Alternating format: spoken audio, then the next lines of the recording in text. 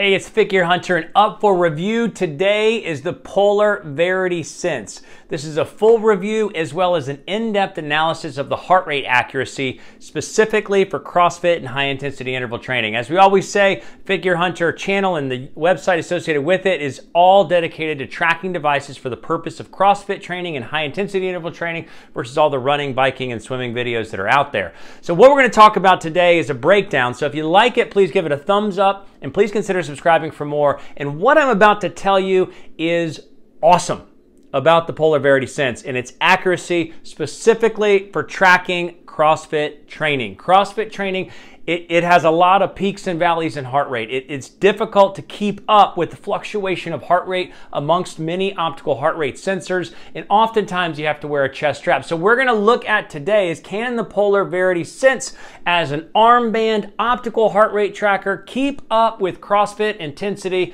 training programs? So what we're gonna look at in just general summary form, we're gonna do a deep dive or just an overview of the specs. We're gonna look at a hands-on of the device itself, and then we're gonna talk about the accuracy of the heart rate tracking when compared to a chest strap. So let's dive into the super boring details, as you'll see in a million other reviews. It's $90. You can wear it on the forearm, the bicep. It has a little temple tracking where you can track it to swim goggles.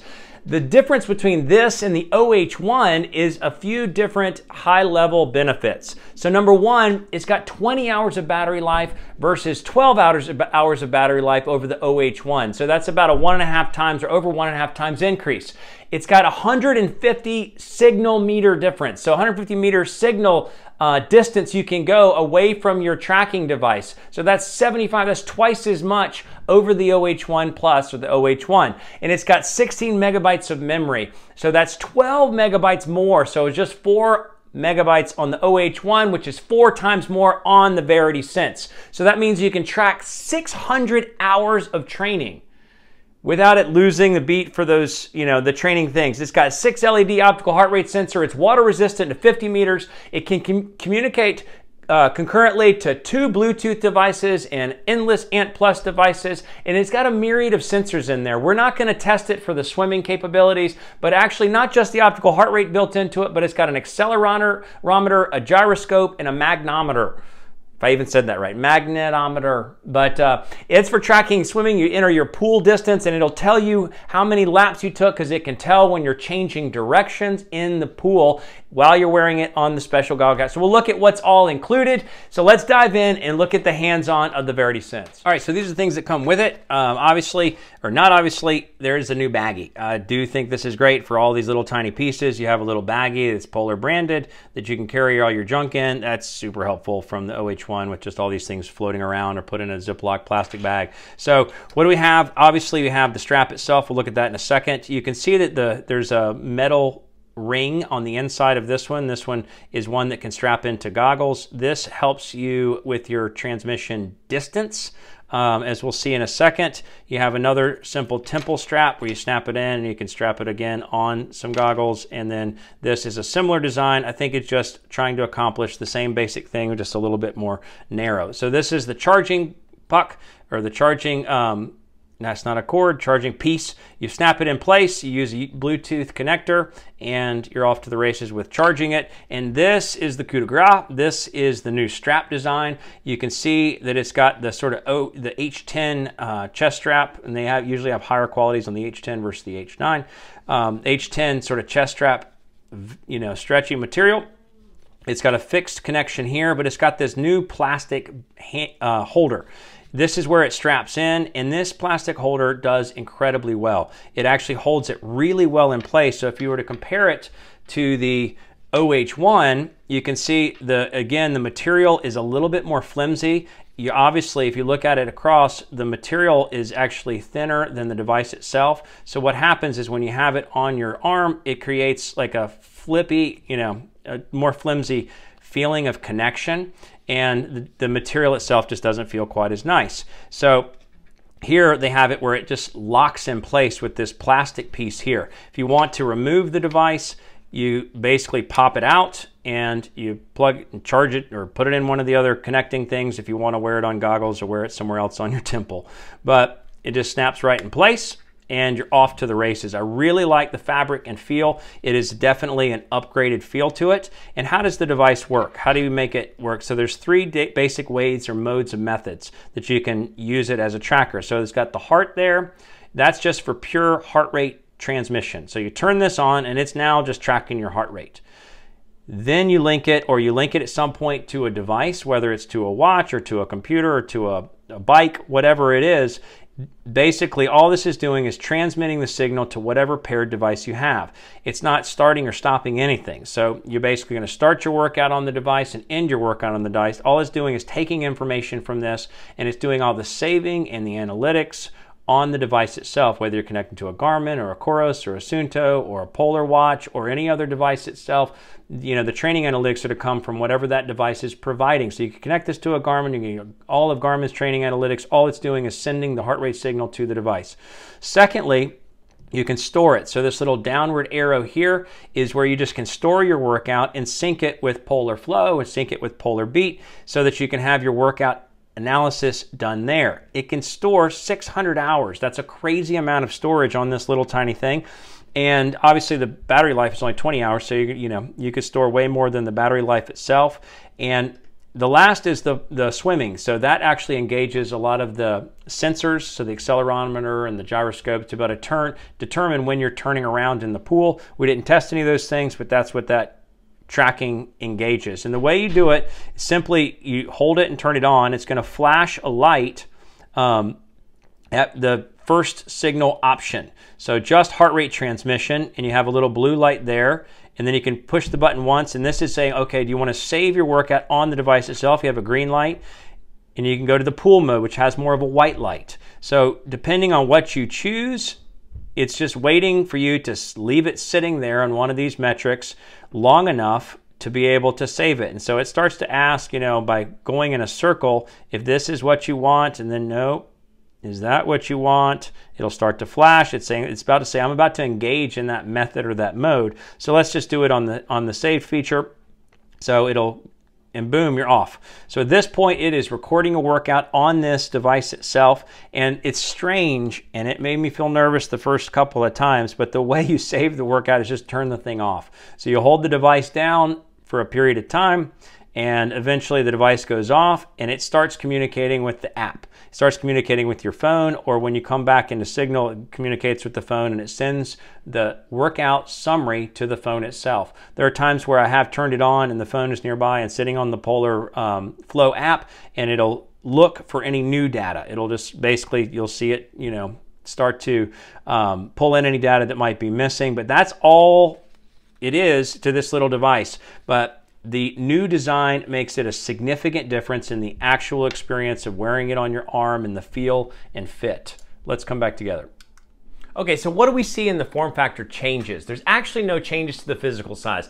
It's the exact same physical size as the OH1, the OH1 Plus, because it fits in the same battery, in the same rechargeable clip. But what are the primary changes are the things around it. Obviously, the changes are the amount of storage you can put on there, the amount of hours it can last, and obviously the distance you can go away from your device and it'll still stay connected. 150 meters is a great distance. But the biggest thing is the strap. To me, that is one of the absolute best things that's changed about the device. We'll look at a second at the heart rate accuracy, because the original OH1, OH1 Plus was coming in at 96 to 98% accurate, and that is an excellent accuracy, but it's obviously not perfect. But the biggest thing being the strap is a huge differentiator because of how it affects things. So if you look, when you have the OH1, it would sometimes flop like that. It would easily, when you put it on, it just felt really floppy, and the strap feels more flimsy. So the Verity Sense, you could smack it all day long and it's not going to come off. And that is a huge differentiator for me, and I think for just doing CrossFit as a general activity and a general sport. Because when you're in CrossFit, you're doing a lot of transitions, a lot of changes, there's a lot of movements, and you don't want to have to clip something and then go fix it or go worry about it at any level, weight, shape, or form.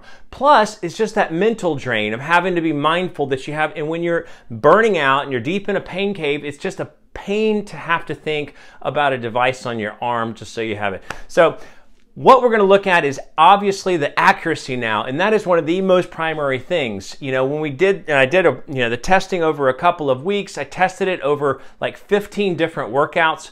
I did the analysis on 10 workouts. Just one thing to note, I tested it and there was 3 times where, because I think I'm testing so many devices and I was actually testing the H10, or I was comparing it to the H10 connected to the Vantage V2 or the H10 connected to the M2, the Vantage M2, I lost 3 workouts. They just didn't ever sync. They didn't ever appear on the polar flow, and as much as I went back and forth, they just didn't appear. So, I don't know what that is, but either way, I think that's because I'm testing multiple devices, and I'm typically, at the time, I was running 4 or 5 different devices for testing. So, looking at the accuracy, how did we track it? Obviously, everything was to the H10 is the sort of gold standard, and I tracked it in 4 categories. One was the average heart rate. That's a little bit easier. A lot of watches are somewhat in line with the average heart rate compared to a chest strap, but we chopped off the bottom 100 beats per minute. So we're looking at the percentage accuracy of 100 beats and over for the average heart rate. Secondly, the zone 5, the absolute peak zone of your heart rate. So you have your max heart rate and anything in the 90 to 100% beats per minute. How much did it track accuracy there? How much percentage accurate was it? And then the zone 4 and 5, the 80 to 100 beats per minute. So the top zones on both of those categorizations to see, is it picking up the intensity? Plus, CrossFit, you have all these fluctuations in heart rate. Can it capture the flow, the changes over time, as well as the peak highest level of heart rate? And then last, because it's a polar device, I'm comparing the cardio load output compared to the cardio load output, and that's the evaluation of the exertion of the workout. Obviously, because I can use a polar H10 and I have this, I'm going to be able to get clear and accurate results when it compares to what is flowing into the training load to evaluate how hard you've been pushing it this week versus past weeks. Obviously, the training load calculation is because I own a polar watch that comes with training load. If you just bought either of these, the H10 chest strap and you connected it to Polar Beat, or the Verity Sense and you connected it, you're not going to get the training calculation assessment. You're just going to get heart rate tracking. But because I own a polar device, I can actually get the training assessment or the load assessment for the workouts themselves and compare it head to head. So let's look at the statistics and the numbers across a number of workouts now and come back together. Okay, so what we're looking at in all these, we're going to go through a series of these. We're not going to go through all of them. We'll see at first, the Verity Sense. What did it get in that top right corner, the average heart rate, and then what was the training load assessed? So again, 150, 103, 151 off of a chest strap, and that's the H10, and 102 on the bottom right. 148, and then 68 on the training load, 149 beat per minute average, and 70 on the chest strap.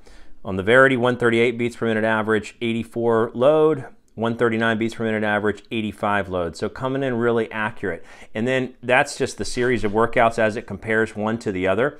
And then you also have, how does it compare just on the peak zone 5 and the peak zone 4 and 5. But if you just look at the peak zone 5, this is the Verity at 1826. This is the chest strap, 1828. That is ultra high level. You can see the heart rate actually peaked above 176 beats per minute at different points. So it is keeping up with the intensity of the workout. Here's another one, 1420 for the Verity on the zone 5, 1416 on the chest strap. So that, all these numbers are coming in really well. So how does it look in a full graph form when you track specs? So obviously in past videos where I've done heart rate analysis, sort of accuracy testing, I always have colors. So if it's green, then it's an A rated, 90% or above, and there's a bunch of other colors for other ratings, B, C, D, F. So you can see it's all green across the board. The average heart rate, lots of high 90s and hundreds. The cardio load comparison for what would flow if you were just using this and pairing it to, the Vantage V2 or the M2 or one of the other polar watches, and you wanted to make sure that this was giving you accurate information for your training load over time. You see it's all like upper 90s and 100. The zone 5, this is incredibly good results for tracking that peak 90 to 100% of your heart rate maximum, and then the zone 4 and 5 together, highly accurate there. So when you look at the summary of things, this is sort of the weighting on the bottom for how much I gave to each area. The average heart rate is not as significant.